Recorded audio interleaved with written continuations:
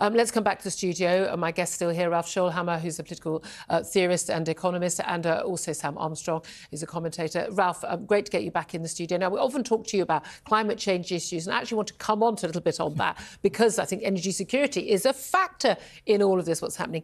But what do you make of where we are right now with Israel, with Hamas, with EU leaders calling for a pause and a cessation of violence, with backbench Labour MPs here calling for a pause and a ceasefire? Well, I think there are two things we have to distinguish. One, for Hamas and Israel, this conflict is about Israel and Hamas, about their positions in the conflict.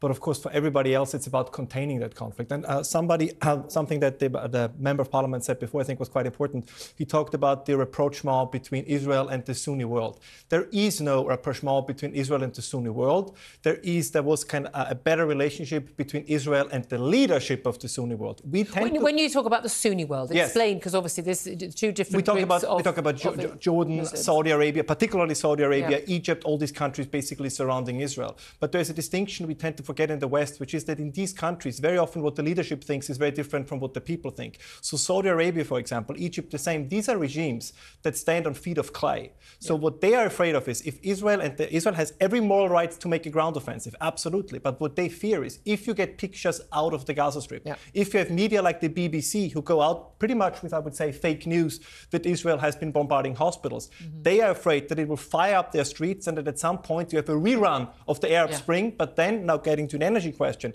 but maybe then in Saudi Arabia. So, for example, if you would have hypothetically Islamist revolution, an anti-Western revolution in Saudi Arabia, that'd be a huge problem for everybody involved. And this is kind of the pivot moment. You're right. When we do talk about this, we talk about it as if Jordan thinks this, Iran thinks this. You're talking about countries with huge populations where, as you say, the leadership, despotic authoritarian leaders. And again, people say, why does the West back Saudi Arabia? Well, because look at the alternative. It's basically the Iranian mullahs effect. That's what you're looking at. Let me give you one quick number to highlight this. They did a poll in Saudi Arabia just 1 year ago, and they asked the people, would you allow an Israeli prime minister to visit Saudi Arabia for an international conference? 7% said yes, and 93% said no. They don't want to have an Israeli prime minister set foot in Saudi Arabia. That's the reality on the Arab street. This is what we have to deal with. And that is also what Israel is dealing with. Of course. Sam Armstrong, it's come to you.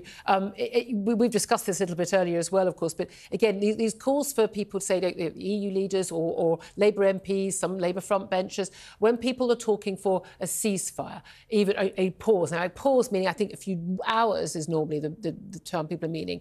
But anything more than that, when people are calling for that, it is playing into the hands of Hamas, isn't it? Why do you think people are doing that? Because what do people expect to happen afterwards? Like, OK, so we're going to pause, we're going to let some aid in, might let some people out. Well, people have got dual nationality passports. Well, lucky for them.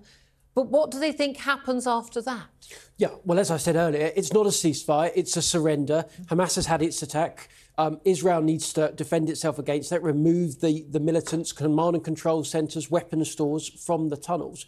But I genuinely don't accept that Sadiq Khan, for example, doesn't know this. Sadiq Khan must know that what he's calling for is for Israel to basically suck it up.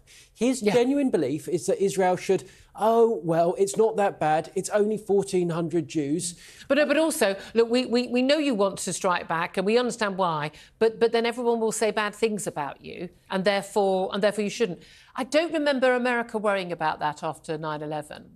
No, but he believes in a hierarchy of suffering. You've got to remember this, it's built into the left. He believes that it's built into every left-wing textbook, every left-wing movement at universities. The most oppressed people of all are those in Palestine. And that's why they're prepared to ignore, for example, the plight of gay people in Palestine, where the Hamas's penalty is very simple. They will kill you. Yeah. They're prepared to ignore all of the human rights abuses because Hamas... This is actually a playing out of identitarian politics, but on a global scale.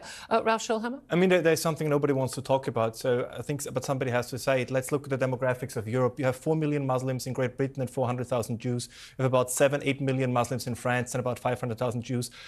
Politicians know that, so they know what's happening in Israel means that if they have to take sides, which side do you think they're going to take? We are seeing that pull with quite clearly with Keir Starmer, the Labour leader, absolutely, and the backbench MPs, and the sort of outcry from councillors and not just the sort of the Corbynista left-wing MPs, but many others as well. The awful thing is, which side is your bread buttered? basically? Are you going to lose those seats? And that is a real concern, isn't it? Because these things should be matters of principle, not about, you know, well, have we got more votes in that neighbourhood than that neighbourhood? And we know, of course, the Jewish population, I think it's actually lower than that. I thought it was around the 250,000 mark in this country, and a higher population of Muslims, perhaps 4 million able to vote. I don't know.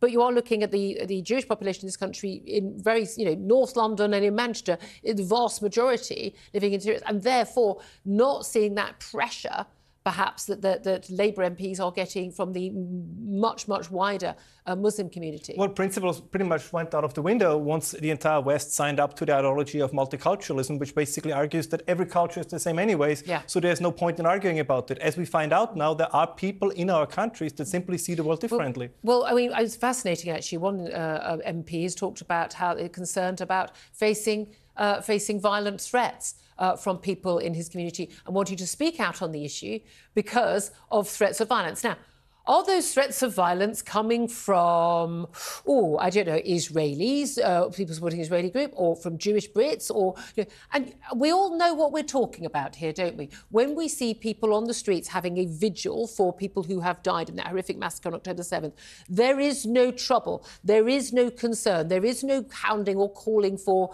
people to be, you know, to have revenge or call. When we see the protests on the street, and there's going to be another one this weekend in London and elsewhere, where you've got the pro-Palestinian rally, that's a perfectly legitimate reason for people to go on the streets to support those people and make sure that they, you know, their needs are focused on. I've got absolutely massive respect for that. But we do see these protests, for some people, and far too many people, it veers outside the I'm concerned about innocent people in Gaza to Israeli hatred of Israel and hatred of Jews. And that is a concern, because we've basically said, as you say, in a multicultural country, that's OK. And this lack of integration doesn't just stop there. We saw last year in Leicester, when India and Pakistan went into war, you saw Pakistani community on one side, the Hindu community on another side, going into actual fights, streets, riots on the streets, and that's the trouble when you don't integrate communities into the conversation. Someone listening to this from, you know, on the left will go, oh, well, this is a horror, you know, 3 white people with your privilege talking about this nonsense, and it's all bigoted and xenophobic. Got no issue with anyone with any religion whatsoever, couldn't care less about people's skin colour. I do believe, though, that if were I to go and live in Saudi Arabia, which I would not do because I would not be willing to do this, I would feel the need to integrate, to take on the values and live.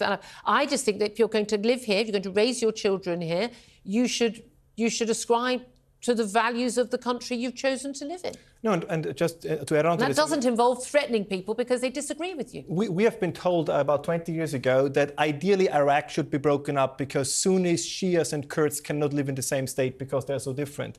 And now at the same time we are told that it's no problem to have radical Islamists, Jews and, you know, liberal Westerners living in the same country where the differences are significantly bigger. I think we have to accept that, of course, if cultures hold different values and they live in the same society, at some point the risk of clashes and conflict is increasing. We see this all over the world. You're correct, right? You can always say, oh, this is just some white people who make this claim. But we see it. I'll give you one quick example. Sweden in 2006 had, I think, 6 murders.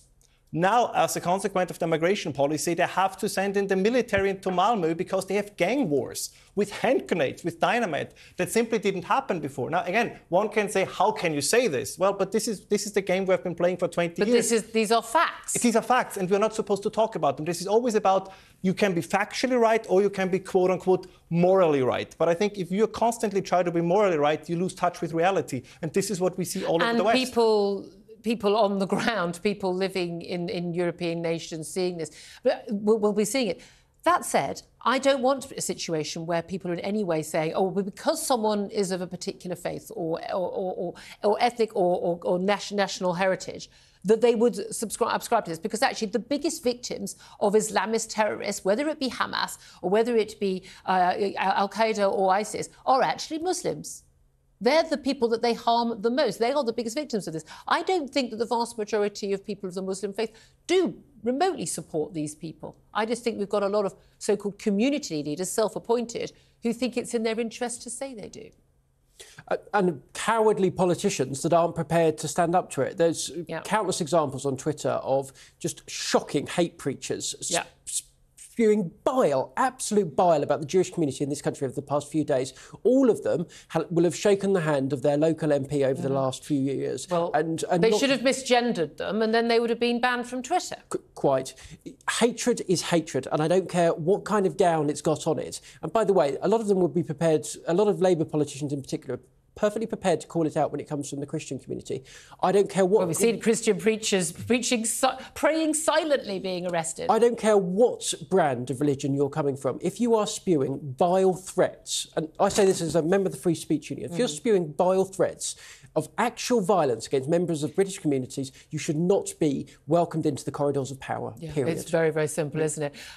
Final quick word, Ralph. I mean, but there's one thing we must not forget. The direction of a community is determined very often by the loudest minority and not by the silent majority. So if we say 90% don't want this, but 10% want it, very often the 10% call the shots and not the 90%. But this is where in all communities, every community, the silent majority need to start speaking up. Very much. I'm going to be very naughty. I want to come back to Ralph Schoellhammer just briefly, because we've had you on previously talking about just issues about the net zero costs and the like, and I did want to get to it just really briefly. When we look at things going on in the Middle East, one of the reasons why America decided to go for the fracking, cheaper energy, but also not being reliant for gas on the Middle East. They're obviously a massive oil exporter as well. I think the second biggest in the world, I think. There are concerns, aren't there? Things going off, not just with Ukraine. We saw the impact on our economies from the Russian invasion. God knows what's going to happen with any invasion of Taiwan by China. But there are big concerns. If things go off in the Middle East, that is going to have a huge impact on our economy as well. What does that tell us about what our energy needs should be? Well, it tells you once again that if you try to depend on others, right, if these others turn against you, you have a problem. And you saw this, as you correctly pointed out. I mean, right now, as we speak, almost every European nation is making long-term LNG contracts with Qatar. Qatar is liquefied natural gas. Exactly, as one of the major supporters of Hamas. So while we talk about solidarity with Israel, we basically fill the coffers of those who support and shelter the leadership of Hamas. That this is always the problem. Always look at what politicians do and not what they say, because unfortunately, very often, there's a huge difference.